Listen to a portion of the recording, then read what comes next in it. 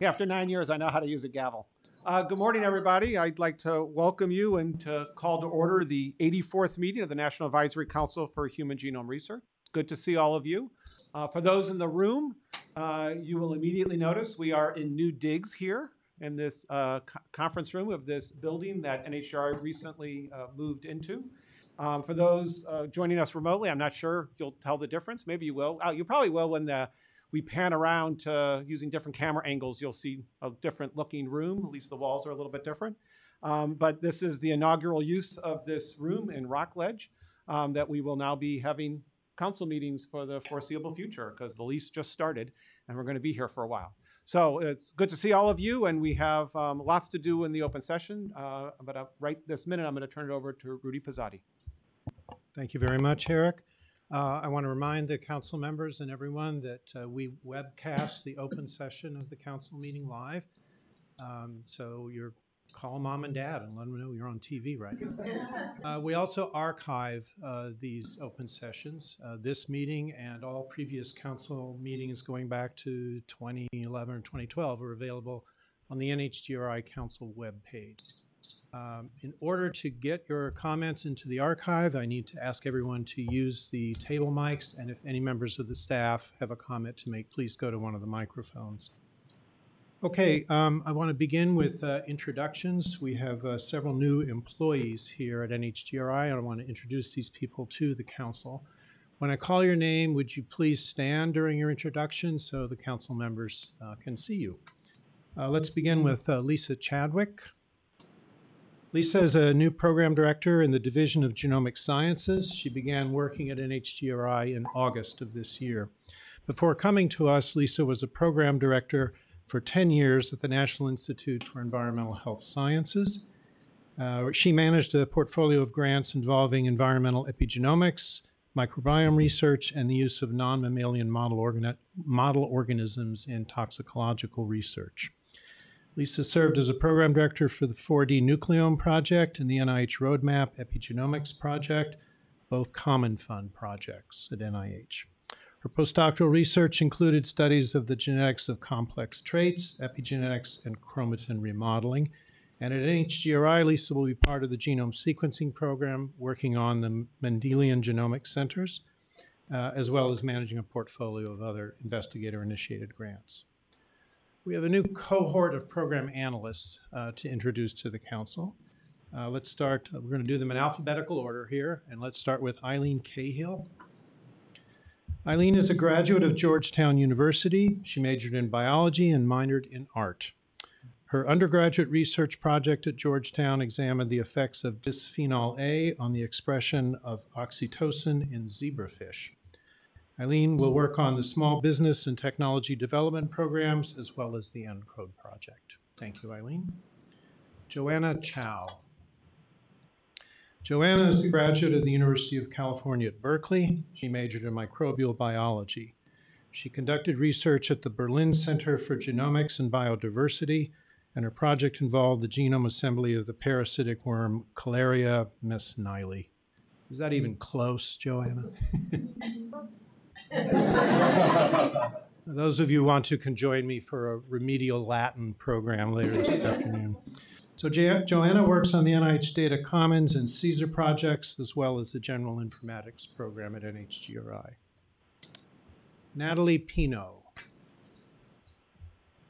Natalie graduated from Barnard College with a major in cellular and molecular biology. Her research experience as an undergraduate included investigating the use of stem cells to promote cartilage repair during wound healing. Natalie works on the ClinGen and Phoenix projects, as well as the ELSI research program. Thank you, Natalie. Cecilia Tamburo. Cecilia graduated from Brown University with a major in biology. She worked at the Genetic Alliance, where she researched and wrote articles about genetics and community health initiatives. Cecilia works on the Undiagnosed Disease Network, EnSite, and provides support for the Genomic Medicine Working Group of Council. Thank you, Cecilia. Alex Raphael. Alex graduated from Lewis and Clark College with a major in biology. Alex's research experience included studies on the effects of brown recluse spider venom on cell membranes from a variety of model organisms. Alex works on the ELSI research and training programs, as well as the GWAS catalog project. Thank you, Alex.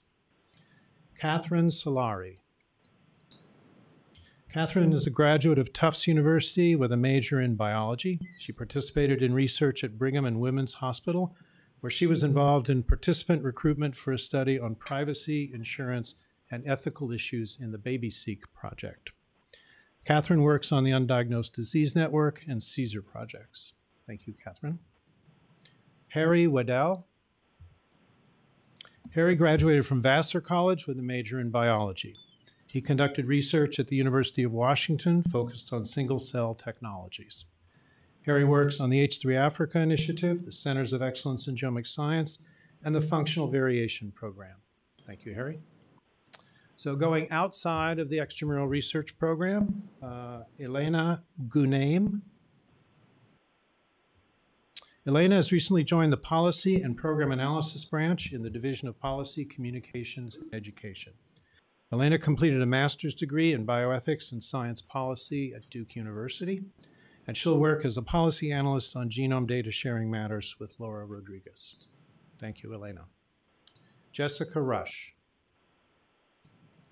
Jessica received her doctoral degree from the University of Wisconsin at Madison, working in the cellular and molecular biology department.